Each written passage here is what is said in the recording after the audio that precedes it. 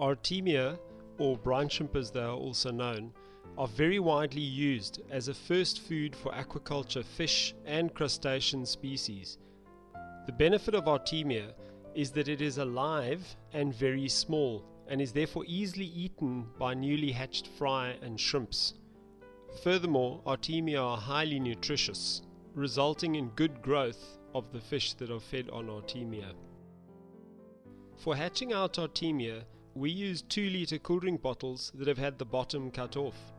The bottle is then suspended in a bracket made from a piece of 110mm pipe, and a 4mm irrigation nipple is epoxied into the cap of the Coke bottle. Airline tubing is attached to one end of the nipple, and a 4mm irrigation tap is connected to the opposite end. The other end of the tap is connected to the air supply.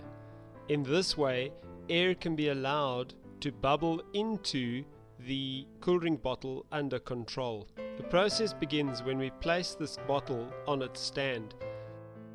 Connect the tap to the air supply, and then place 1 liter of warm water from the system that the fish are in into the container. You can see the bubbles rising inside the hatching jar. Now add 1 level teaspoon of brine shrimp eggs to the hatching jar. Here you can see the brine shrimp are brown and very fine. Next, we add a level dessert spoon, that's about 15 grams of uniodized sea salt, to the container. The bubbling will rapidly dissolve the salt into the water. We then leave these hatching jars to bubble for about 36 hours before they are ready to be harvested. When it comes time for harvesting, close the air supply and remove the air supply from the tap. Leave the hatching jar for about 5 minutes to settle. All the cysts, hatched and unhatched, will float to the surface, leaving the brine shrimp swimming around in the water. To harvest, we place a fine piece of mesh cloth over a jug and place this below the hatching jar. Open the tap, allowing the Artemia and salt water to wash into the cloth. The Artemia are strained out of the water and remained on the inside of the cloth, whereas the salt water travels through to the jug below.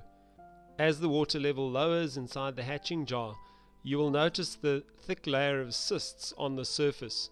These cysts are indigestible to the fish and should not be allowed to contaminate the Artemia that have hatched. Therefore, when they get to the throat of the hatching jar, we close the tap. The hatching jar is now rinsed out in clean water, being sure to rinse it thoroughly so that it is clean and fresh for the next hatching of brine shrimp.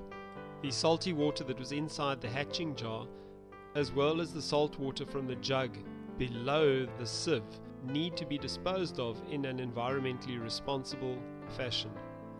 Next, we gently squeeze the remaining water from inside the sieve so that all we are left with inside the sieve are the Artemia themselves.